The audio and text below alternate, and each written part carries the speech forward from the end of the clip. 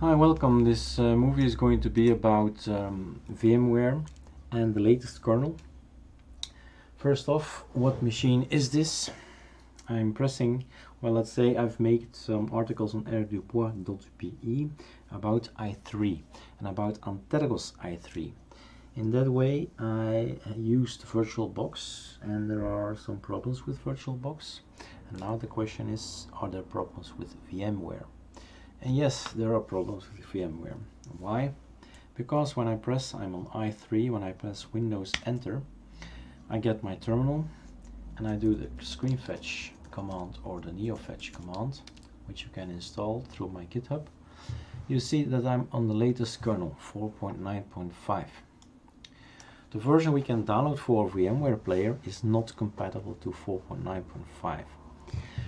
First off, I found some, I don't know, Chinese, Japanese websites, and I thought this seems to be the solution, and luckily there was also a link to the English version. So I found a solution online, and I wanted to share in a tutorial. The more people that share the solution, the more people will find it. So it's possible to run VMware on a latest kernel, 4.9.5. Okay, let's do that together. In the meantime, I'm showing you how i3 works. We're on a Linux Mint machine, as you can see, and let's go ahead. There is a GitHub online, and GitHub from Erik Dubois, and you will find Ultimate Linux Mint 18.1 Cinnamon.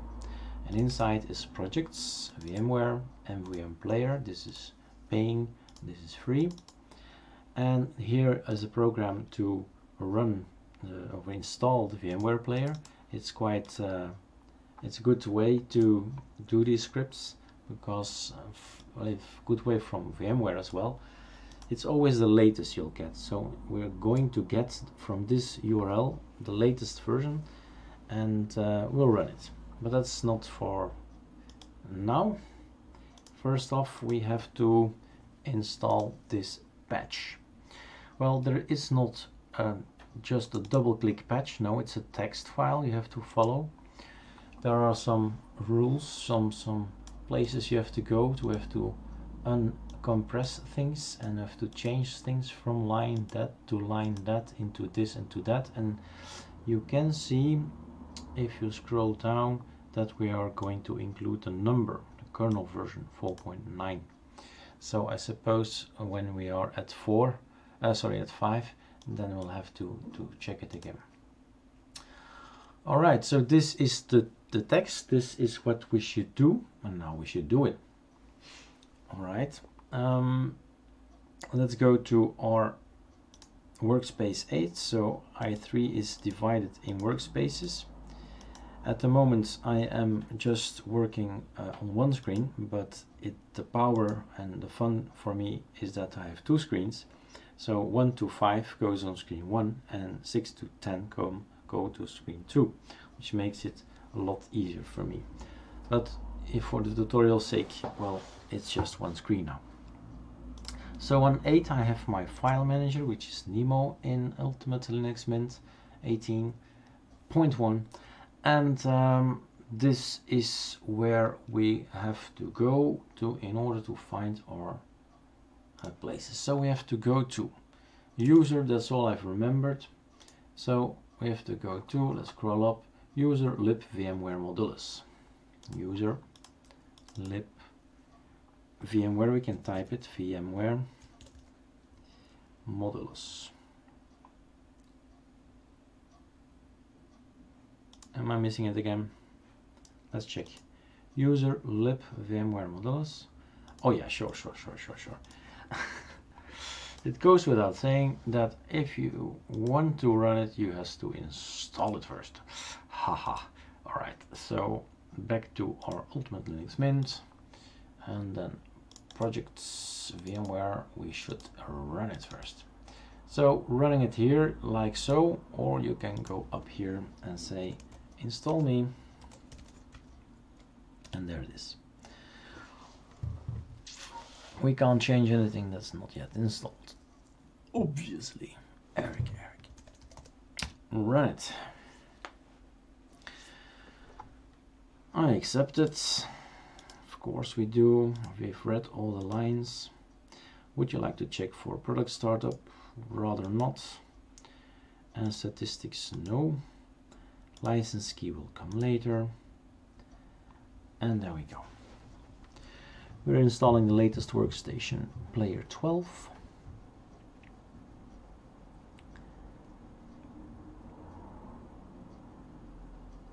And it would have been nice if just everything worked out of the box. And the reason why I'm installing it again was because I installed i3 WM on Antergos on VirtualBox on Linux Mint 18.1 on i3. Complicated. Right, installation was successful. Then you should go to Windows D, which is my menu. It's on top here. And it's not called VMware. That's all the rest. It's called VMware Player. So running this, and there you have it already. There's an issue. The GNU C compiler or GCC version 6.2.0 was not found if you installed it on a non-default path and so on. Okay, next you do is something like this. You should install sudo apt install mlocate, I think it's the name. Yeah, mlocate. You should install this first. Then you should update the database. Like so. That's always a good thing to do because this is a clean installation. And then locate. Now we can locate stuff with it. So GCC.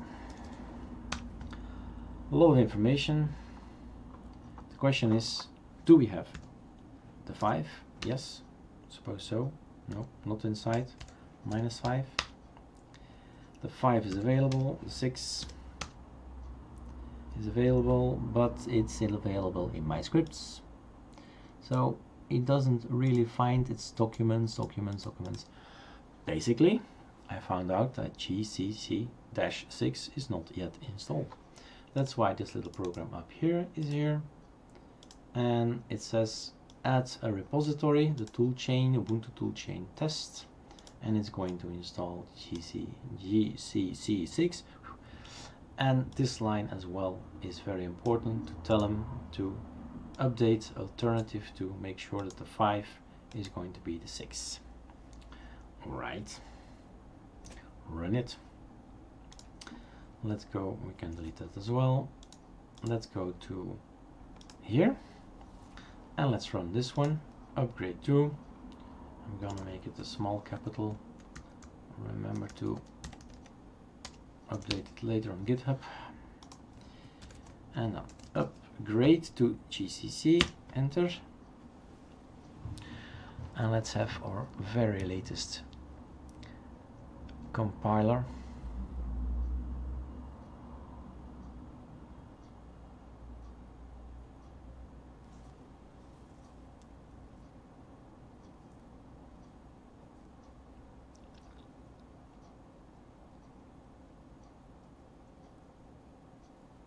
There we go.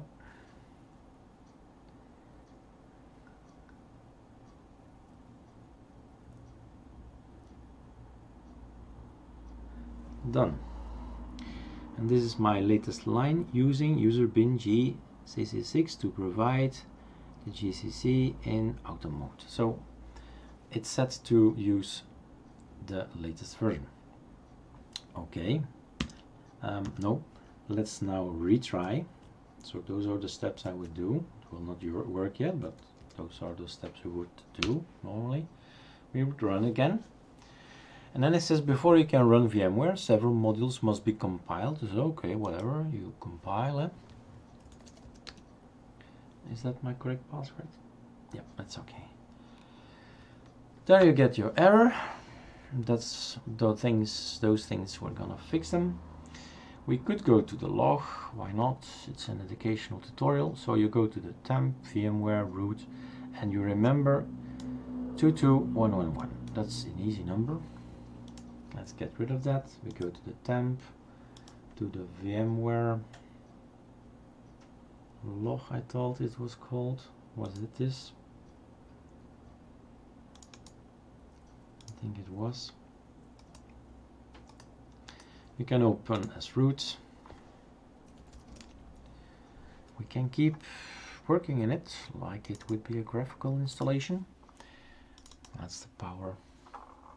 And a lot of things, but down here, or was it up there? Depends how the log is made.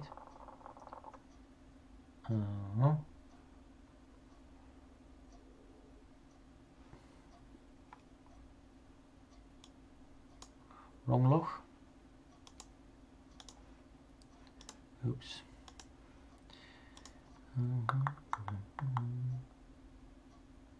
Yeah, it was I think it was this one. And you go down, and here you see it. So, failed to build VMnet. That's all I had to go on. I googled, like I said, I came on this Chinese or this Japanese site, and then everything went good, and I went not sour. So, alright, then I found the solution that I kept up here, and this solution I've closed it yet already, so here, in there, the patch. We should do this. Let's open our user, and then let's this time move this worker, this file manager to page 2 or workspace 2. Moving it there means it's next to each other, which is better for me. And then user lib VMware, scroll down even more, up again, excuse me, VMware modules, source, and them. There's a lot of tarring and untarring if you're not the terminal kind of guy and then wanted to do a graphical solution for you, then you follow my lead. You say open as root in the next mint, and here you go. You have it opened as root. It's now on 8 again, so we don't see it here. So let's put it again on the right spots. Windows Shift 2, and it's here. We can close this one, and we have these two next to each other. So what are they telling actually in plain English? You have to extract it, extract, and then VMnet. So let's do the one first.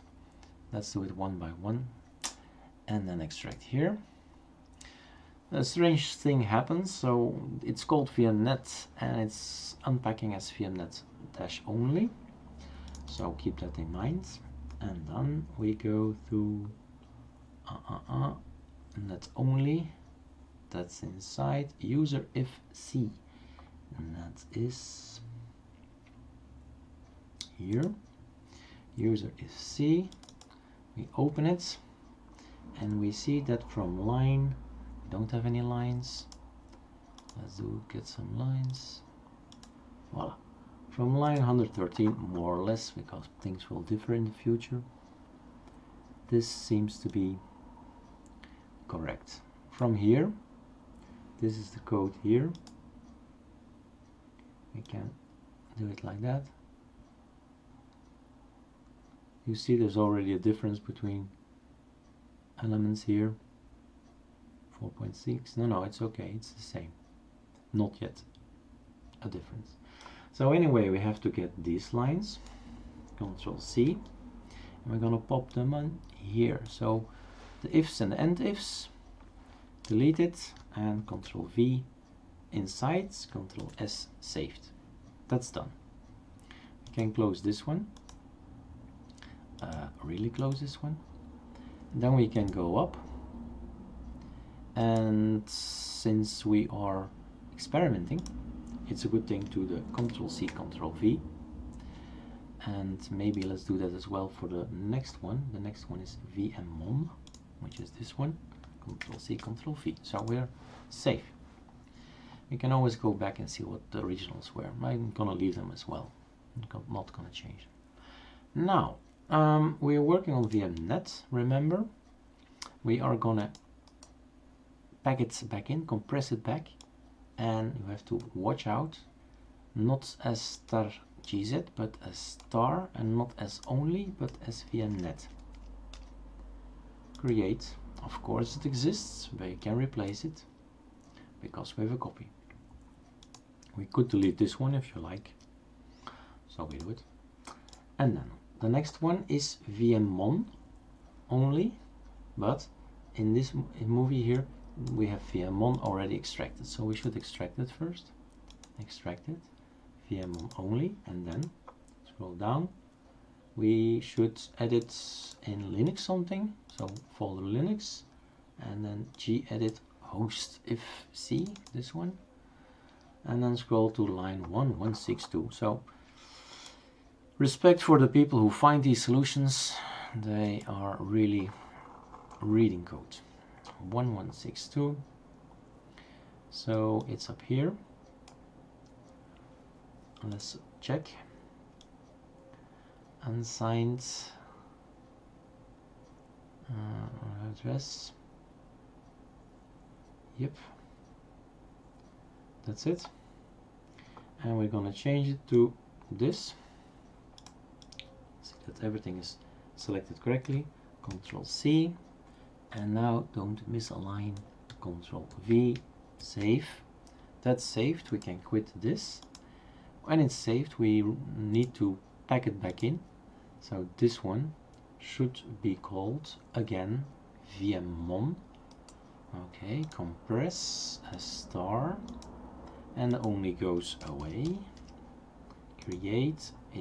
This is a correct message. If you get this message, then it's correct.